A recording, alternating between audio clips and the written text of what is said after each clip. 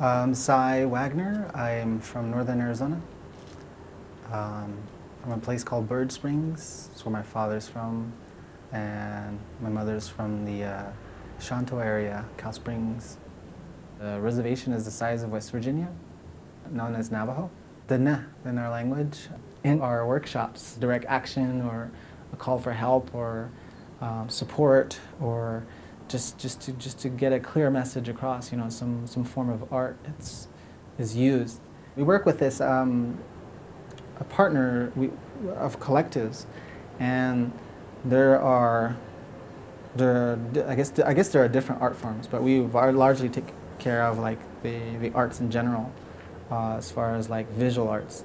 But there's also the art of farming and growing, and there's a person who coordinates that, does like urban gardening, and then there's another person who also does that same thing in their community, but also focus their skills on natural building too. Talking about these different skills and then painting them and drawing them and visually displaying them and talking about them is one thing, but then there's another thing to also live it too. So I think we actually apply it to our lives more so in these past few years, because it makes sense, and it's also a part of the philosophy of our people too, to walk that, to build your home efficiently. And if you're going to talk about home, you should have that relationship with it. And so I think also we took our collective and really strictly been regional too. We try to be regional. We try to focus on our community and people that are tangible, everyday people that we interact with. Those are the people we work with. We're always called to go. We're asked to go paint in Germany. We were asked to go to Palestine. We were asked to go to these different parts of the world, exotic, non-exotic. But I think eventually we will, But right now, our people, our family, our friends, the people around us are very important right now. And I think it's really, to build a strong base and connect with them and learn through them. And I think those ideas are really passed around and shared. And I think that's where the dialogue comes up as far as energy goes, and what's at stake. Whose land is going to be utilized next, or whose water is going to be utilized next, because it is scarce. The conditions out where we live are pretty harsh, and if it's pretty much like life or death. You got to really take care of yourself. You got to take care of your people. You got to take care of your family, and so some people still live with the seasons and plant their food throughout the year, and those times are hard. So it takes a community to support one another, and I think that's where the issues have always been, and for us. I'm a nonviolent direct action coordinator, or trainer. I've been trained through Ruckus, the Ruckus Society. I've done work with Rainforest Action Network, Greenpeace, Students for a Free Tibet, all these different movements around environmental issues and human rights. So we've been really supporting one another's communities and cause around nonviolent direct action. It's not the only form of change, but it's definitely a powerful tool that you can use amongst an entire movement. And it's working, It's got our leaders' attention. It's got our own people's attention, and yeah, I do anything to support other people, and I feel like a lot of indigenous people have been excluded as far as who's affected, and large mainstream organizations have really been going out there and using these calls. The nation has realized this "clean coal is a lie" campaign, and realized that coal is an issue now, and I feel like that's a T-shirt, that's a fashion, it's a bandwagon, But there's people that have been living with that from the very beginning, since coal has been affecting, whether it's the mountains in the eastern coast of the United States, Appalachia, or if it's Black Mesa, you know, it's been somebody who's greedy and who's been wanting money, you know, who's been digging up the earth, whether it's the uranium or different minerals, you know. People have been affected in those communities, and their stories are untold. And why aren't we training those people, or why aren't we supporting those people? And there was a few people that thought that, you know, the same thing, and that's where I end up training, becoming a trainer there. So I also teach technical actions and banner deployment. And I recently did an action with, it was a campaign to get Obama's attention for the G8 meeting in December.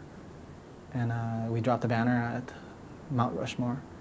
And it was, the message was, we honor leaders, the country, the nation honors leaders, not politicians. And the issue was around global warming, and that science really needs to be heard, not politics. The facts are there, and that climate change is a big issue right now, and we need to make those changes within this year. And it's going to that great lengths where people are putting themselves and jeopardizing their I guess their freedom. Civil disobedience. You know, if it's going to take going to jail to get someone's attention, you know, some people are down to do it. There's an imbalance, all the way to our leaders, our recognized leaders, our voted leaders in our tribe. Money's been the main motivation. You know, they're not gonna protect our people. They're not gonna. I feel like there's going to be no safety for the people as long as there's profit in it. And that's what it's come down to, you know, playing by those rules to get their attention, that some of those mining conditions leave scars, but then leave this entire cycle. It doesn't just stop from digging up the earth and leaving it bare and planting. You know, there's this cycle of, like coal, for an example. You take it out of the earth, you process it, you know. It doesn't just come out of the earth into the plant. You know, there's oil and gas that's used to mine. There's water, there's tons and tons, millions of tons of water that is being used to process it. And so wells are depleting, the water table's lowering, and springs are drying up, and it's affecting our people. And coal, and then you know, that's before it's even burned, you know, before it's even processed, to create this energy to you know, turn on the porch light, or you know, turn on the TV, to power these different necessities that we call. You know, then it gets into the air when it's being burned. Where does that go? It just doesn't disappear.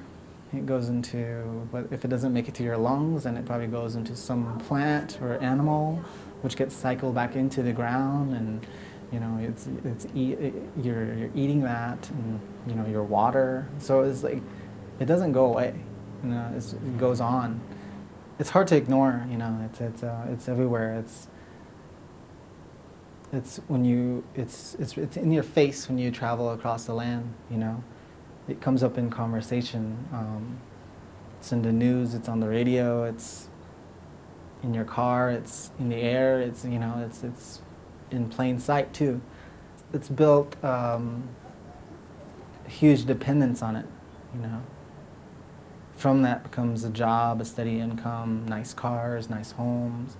You know, be able to afford to do whatever you want, and forgetting the relationship to the very earth they dig in, you know, to get these resources. To not listen to their own prayers, you know, that is a connection with the earth, and you know, eventually, and it affects and kills people. And then from that, is hardship, heartache, hard times for a lot of people too. So, you know, all because of money and all because of so I can make my truck payments, you know, or be able to afford, you know, the luxuries. Yeah, it's really, it's like I said, it's a distraction. It's really, I know a lot of people that work for, I think everybody does, the mine, relative of somebody was always, I was asked to even take a scholarship to get trained at a power plant and work for them, and you know, but it wasn't for me. It was refused to do that. For most indigenous people, they're really well known for their adaptivity. You know, I feel like we've adapted the wrong way. You know, we should have been adapting to living in those conditions. You know, catching water. You know, rather than letting it go into the earth. Planting irrigations. Having some kind of a commute system within the reservation. You know, there's like there's a coal power plant up north that there's this train that goes in a big old circle from power plant to mine to power plant to mine to power plant, in this big circle. Like, these corporations came here and built these railroads, built these machines, brought this business here, and we've been paying their light bills with our lives, but they didn't even care to even put like how are we going to transport some of these? Can we transport people, or besides just coal? You know, they didn't even think about the people, and that just shows you like how selfish they are. You know, this train goes in this big circle. We could be throwing people on there, and people could travel as they please throughout the reservation. But no, it's just coal. And there's like maybe, I don't know, 2 or 3 people that operate that train that goes in a big old circle. And it's not smart thinking, you know. Recently, they were using water to slurry. They like made this slurry line 300 miles out into another state to power this power plant. It's just selfish, careless ways of how they use resources. People need to be included in those decisions. You know, there's we shouldn't have these people, our own leaders, have these closed doors decision-making sessions that have been going on. And so that has affected our own people. The United States itself is really pushing a greener economy, is what I think is what they're calling it. Greener jobs, which is just a word, I feel like. I really hope they're really serious about it, you know, and as far as getting some of these alternative, sustainable, renewable energy, I guess you could call it. And, well, the reservation has been using a lot of wind power from the very beginning, because there's a lot of wells. There's a lot of windmills that have been pumping water long before there was electricity lines in the area, you know. So that's evidence right there that you have wind power, that it works, you know. And the technology right now is just, we're advanced, you know. We're smart. We should utilize them. It may be costly, but it's also, you know, coal is costly in many ways, you know, not just in dollars, but in lives too, and in health. And I think some people are smart. There's certain communities that have really stepped it up, you know. Wind power generating stations that are being planned. Solar. Solar's been introduced to the community. It's just not affordable. Just for some reason, well, for the obvious reason, it's not affordable. And I think people should really consider, you know, taking that into their own hands and think about being off the grid, you know. What is that like? You know, it brought us, we've lived off the grid, that's how we're here. You know, it's possible. So I think it's just re-educating, again, get away from the distractions out there and start making this future for not only ourselves, but the people to come, you know. There's a lot of people doing everything in their own power to resist and also educate and inform people of the changes that are harming our people, and live in those communities. But then there's also, I guess, people like me that go out of the community, out of the reservation, to learn from others and see what other people are doing, and always bring that back, always come back, because like I would like to go home. I would love to just go home, but to have that idea, to have that notion in the back of my mind that you know, we're doing this to our earth, and then we're feeding this beast that's not going to quit until the resources are completely gone, and that's a real it's a reality for us. We're headed in that direction, and I can't just go home and ignore all that and live at home. You know, it's affected our people.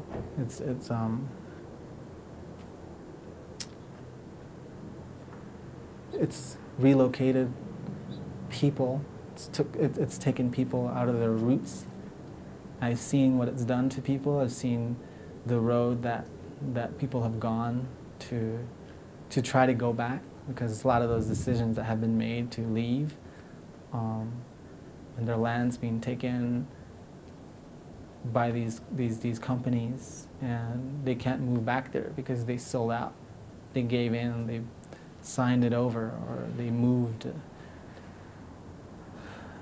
I think as these people, they didn't know, they didn't think they were ready. They weren't ready for that change, and now, you know, I see them struggling in off the reservation, and I always hear it in everybody's voice, everybody's conversation. It's like, we talk about those times as long time ago. We talk about that lifestyle of living off the land and feeding ourselves, utilizing the earth. We were blessed to be given this land back to us by this country that imprisoned us. They could have done anything with us. They could have taken us into another state, and you know, I would have been born and raised there. But we were given an opportunity to come and return back to our homeland. And a lot of tears, a lot of heartache went into that. And I think about that, you know. I feel that. I feel those people's hard work. And for me to just sell out and turn my back and forget about that, I can't do that. I can't do that knowing that those people had gone through this really hard time. For me to be here, and for me to stand here, you